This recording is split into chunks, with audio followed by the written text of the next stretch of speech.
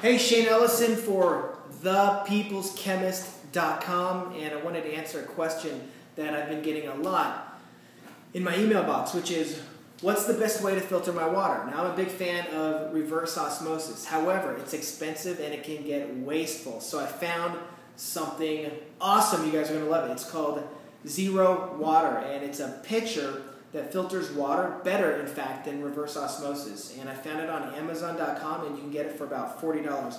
I have no affiliation with the company whatsoever. I wish I did, but I don't. It's just a fantastic product. I think everybody should be using it. Again, it's Zero Water, and you can find the picture on Amazon.com. I have it over here. I'll show it to you.